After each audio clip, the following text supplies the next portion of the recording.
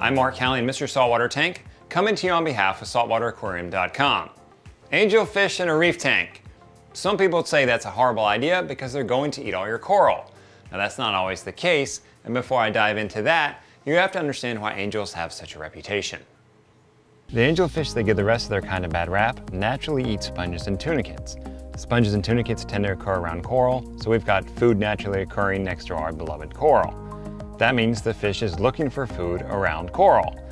Add on the fact that most tanks are nearly completely devoid of sponges, so we've got a fish that wants to pick food off the rocks, but their preferred food isn't there. From a get them to eat something standpoint, that's not the end of the world, as most angels will easily accept frozen food. But you still got a fish that naturally likes to nip. Now don't let one bad apple spoil the whole bunch, because a lot of angels will avoid your corals. Angelfish in the Genicanthus genus are the most reef-safe angels. If you look at them in the wild, they're mid-level planktivores. That means they stay off the reef and they eat things out of the water column. Now my favorite Genicanthus angels are the swallowtail angel. I have a pair of these in my reef tank and they're absolutely stunning. The male and the female look vastly different from one another, and having a mated pair is something that's really enjoyable to see in your reef tank.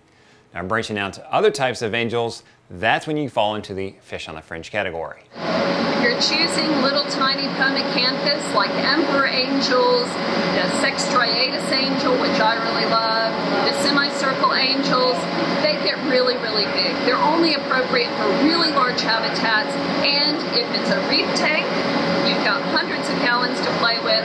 You also have to know to feed them a lot of food. That's the only way to keep them from picking on your corals. The centropige angels, aka dwarf angels, definitely fall into the fish on the fringe category as they can get nippy. Since they are smaller, they can be very hard to remove from your tank. These fish hang around coral structures on the reef, so they're very skilled at being elusive. The coral beauty and the flame angel are popular fish from this genus due to their low price and wide availability. Both of these fish can get nippy and or territorial, and if they do, good luck at getting them out of your reef. The Pomacanthus, Chaetodontopus, Aplomyctes, and Holocanthus genus all get much larger than the dwarf angels, and these fish are all riskier to your reef because they are the ones that like to eat sponges and tunicates in nature. Their palates are simply more diverse. SPS corals aren't as much as risk as clam mantles and fleshy LPS. All those fleshy corals are just so irresistible. With all the angels I've covered, that leaves out the Pydroplites genus, home of the regal angel. A very pretty angel that are known for being hard to acclimate to captive life. The people who keep this fish tell me the Red Sea variants with the yellow bellies are the best ones to keep. Now I mostly avoid regals except for very experienced clients. It's just not worth the risk and the time involved for most people if the fish stops eating.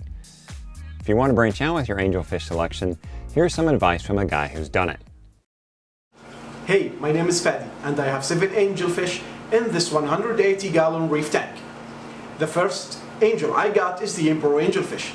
I got it 3 years ago when it was just a small juvenile, and it took around 2 years for it to transform to a full adult coloration.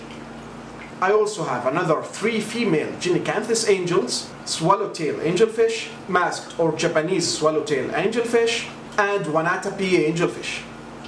I also had a Lamarck angel that I had to remove because it was fighting with a Japanese angel. Most probably, the fight started because both of the fish is starting to turn male at the same time. In addition, I have Coral Beauty and Rusty Angel. And the last angel I added to my aquarium is the Venusta angelfish that I added 1 year ago. As you can see, my tank is dominated by SPS corals. And I have no problem with angels except for few nippings here and there, especially from the Venusta angelfish. The only problem that I have with SPS that sometimes there is not enough polyp extension. But corals are healthy and growing and have amazing colors. So it's okay for me. I can't keep zoanthids because the emperor angel keeps eating them.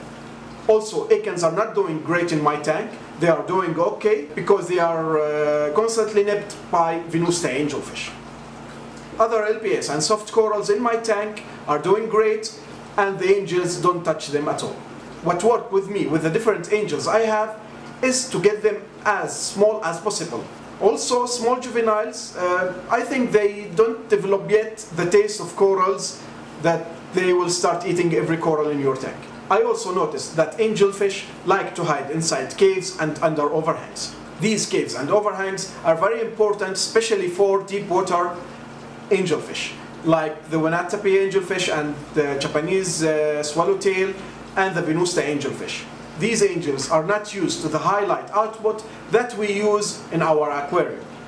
So keeping these angels in a tank that have a lot of dark and quiet spaces to hide in it from the intense light will be very useful for them until they acclimate to the strong light. I also noticed that the deep water angelfish do better in a lower temperature, around 77 Fahrenheit. I love to ride angelfish in a reef tank. The Genicanthus angels in my reefs have always been model citizens.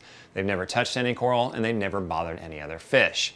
If you're willing to branch out, roll the dice a little bit, and you've got the skills to back it up in case that angel becomes high maintenance and needs specialized feeding, go for it, try the other genuses, let me know how it works. I would love to see what's worked for you in your reef. I'm Mark Callahan, Mr. Saltwater Tank, coming to you on behalf of SaltwaterAquarium.com. I'll catch you in the next episode.